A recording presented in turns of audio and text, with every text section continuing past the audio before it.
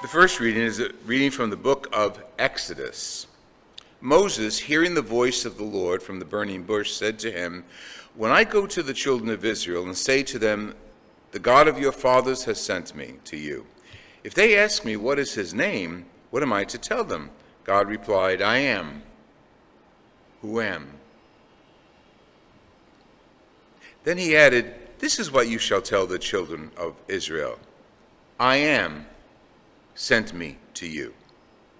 God spoke further to Moses, "Thus shall you say to the children of Israel, 'The Lord, the God of our ancestors, the God of Abraham, Isaac, and Jacob, has sent me to you.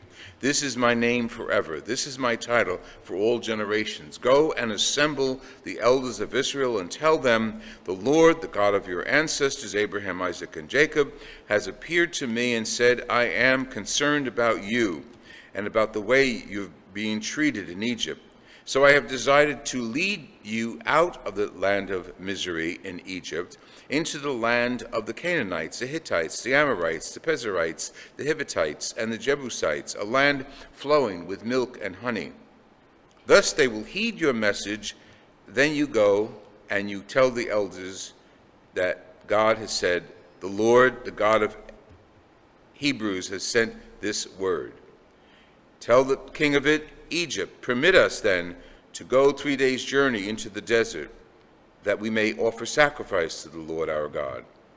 Yet I know that the king of Egypt will not allow you to go unless he is forced. I will stretch out my hand, therefore, and smite Israel and Egypt by doing all kinds of wondrous deeds there. After that, he will let you go." The word of the Lord. The Lord remembers his covenant forever. The Lord remembers his covenant forever. Give thanks to the Lord, invoke his name, make known among the nations his deeds, recall the wondrous deeds that he has wrought, his portents and his judgments that he has uttered. The Lord remembers his covenant forever. He remembers forever his covenant, which he made, binding for 1,000 generations, which he entered into with Abraham and his oath to Isaac. The Lord remembers his covenant forever. He sent Moses, his servant, Aaron, whom he had chosen. They wrought his signs among them and wonders in the land of Ham. The Lord remembers his covenant forever.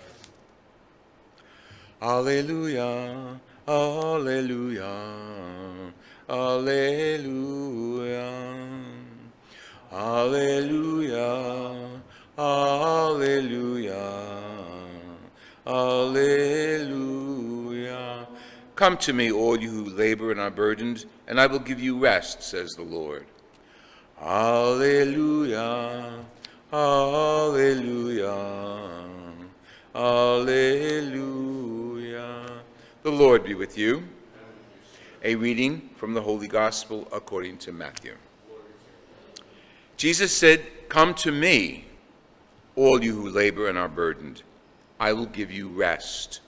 Take my yoke upon you and learn from me, for I am meek and humble of heart, and you will find rest for yourselves. My yoke is easy, my burden light."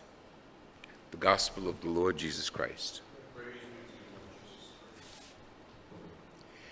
It is summer, as we know, and we're often told during the summer, take some time off, take a vacation, relax. Some people go away. I just came back from a few weeks away. Some people go on extended retreats. Some of our priests do that. And some people go with the family down the shore or the mountains and lakes and so on and so forth. But wherever we go, the idea of it is to regenerate ourselves and to relax.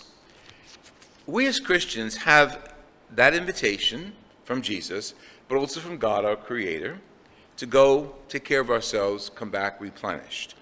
Today we have two examples of the scriptures where God, while we are away, will take care of us. The great story of Exodus, when Moses is told by God to go free his people, and he says, who am I going to tell sent me? I am, is, being, Yahweh, God.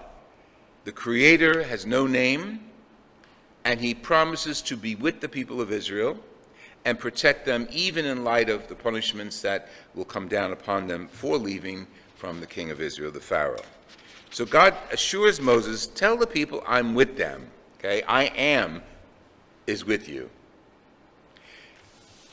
When we say our prayers during Mass, we address them always to God the Father. But when we're praying to God, we pray in the plural, but also singular, because God is Father, Son, and Spirit. So sometimes the grammar doesn't work in our ears. We say God, and then we use it as a plural word, and you'll hear that if you observe into it. But that's our mystery, and that's our relationship with God. He's multiple persons, one God, Father, Son, and Spirit. That's who we are invited to take with us on vacation. God, the whole church? No. The faith we have in God, Father, Son, and Holy Spirit. Jesus tells us today, I understand you're burdened and laboring and all that good stuff. I understand you have hardships. Whoever he's talking to the people of Israel at that point.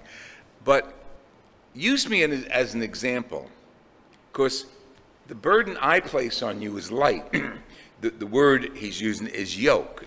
A yoke is a big wooden thing that lays on the backs of the oxen as they plow through the fields. And it's very heavy. I've seen some of them on museum walls or historical sites, and they're big, heavy things. So people hear that. You're going to put a yoke on it? Yeah, because my yoke is light. My weight on your shoulders is light, because my weight is love, is care, is prayer. It's things that take you out of the ordinary daily grind that we're all involved in, and withdrawing to a restful place. Now, the restful place could be in the mountains, the shore, or your backyard, or your bedroom. You see, some of us are going to be able to get away, literally, out of the city, but not everyone. So it's not appropriate to say, go on vacation and enjoy yourself, send the bill to God. That ain't happening. Be on vacation. Take time to rest.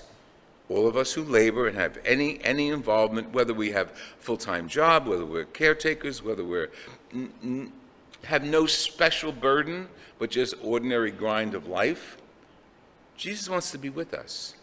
So pull back, he's inviting us to take it easy for a while. That doesn't give up responsibility. We keep the yoke on our shoulders, the yoke of love and prayer and service, but we're pulling away from the daily grind, because sometimes when we're involved in the daily status and the daily schedule that we all have, we get overwhelmed, and God goes in the background. So it's summer. Go outside, enjoy the weather, look at the water, go to your homes, take a quiet room, sit down, and just be with God. Nice deep breath, and bring the Spirit of God in you. And use your own mantra, your own phrase that you are comfortable with. Jesus, be with me. Your will be done. Mother of God, be with me. But anything that just can put us in a state of mind of prayer and rest. Because then we're resting our bodies, our souls, and our minds. And then wash your face and go back to life as it is. Some people will have an extended period of rest down the shore or mountains. Good. Some of us will have an hour. Good. Make the most of it. Knowing always that he calls us to come to him, all of us, and he will give us rest. Put ourselves in the presence of God, fill ourselves with the Holy Spirit, and take his yoke upon our shoulders, the yoke of prayer, the yoke of patience, the yoke of kindness, and then be at peace.